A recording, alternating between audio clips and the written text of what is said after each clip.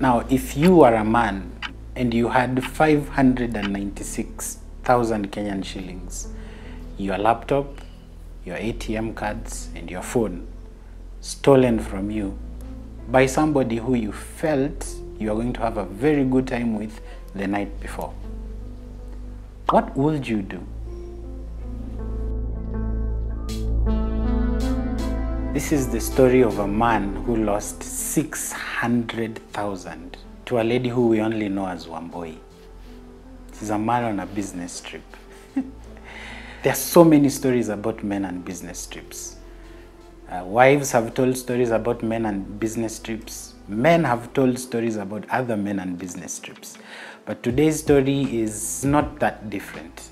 Our man of choice today is Kenyan. So you already know the destination is either going to be Watamu, Mombasa, or Diani. Yes, your guess is right. Our man went to Mombasa.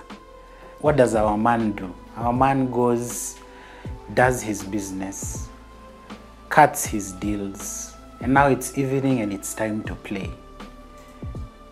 And because he's a man with money, he wants to play at a place that looks like the money he has. So where does he go? Yes, you guessed it. He goes to the very prized possession of Shanzu, the VIP Club Volume. For those of you who know it, you know it's a multi-million establishment. A gentleman gets in, sits down, orders drinks. He's the only person at his table, so you can already tell he's the only one buying the drinks.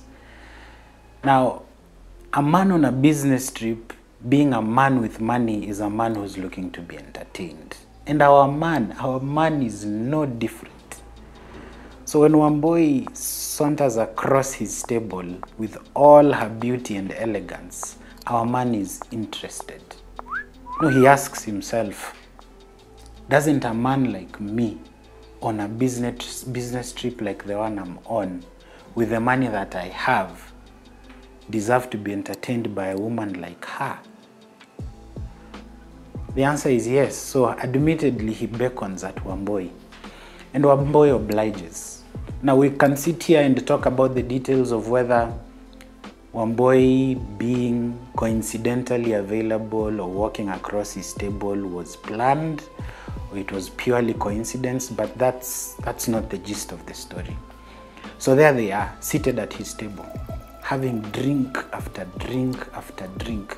Something else about men on business trips and their money is there's a form of arrogance and charm that comes with a man with money.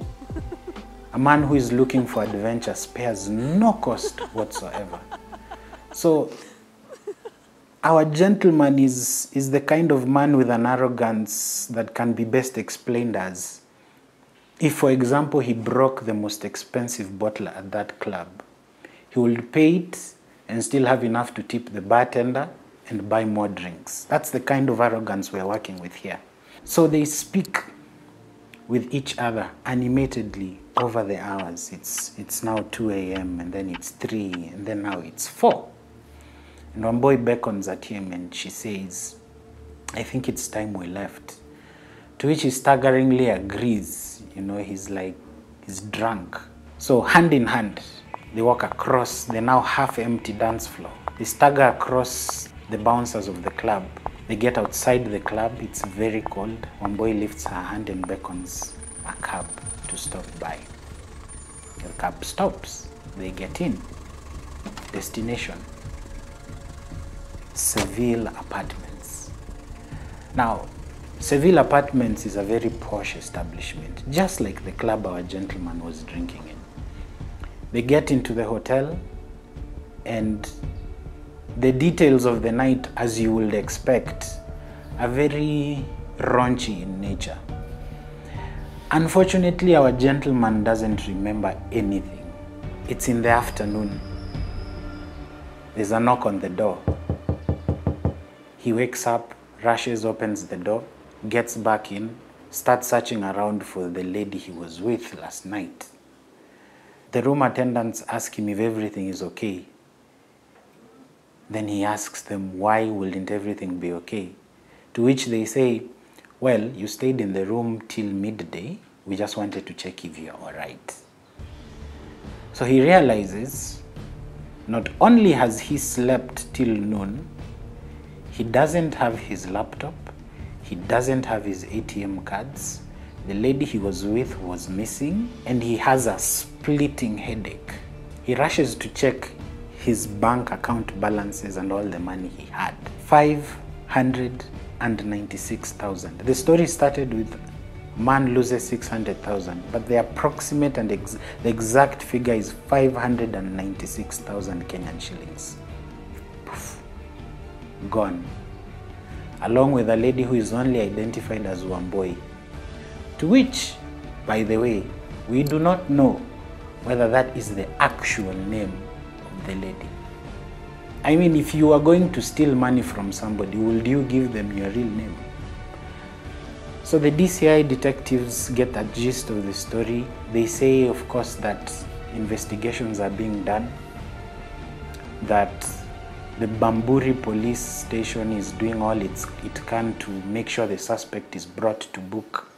If I was a man who was on a business trip with the arrogance to buy a bottle and replace it after breaking it, and then I lost 596,000, you become a very frustrated man.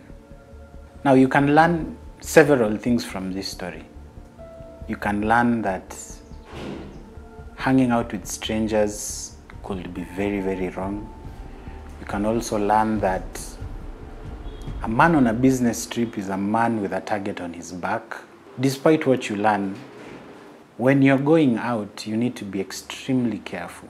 People will drag you for whatever reason. You don't need to find out. Just be careful.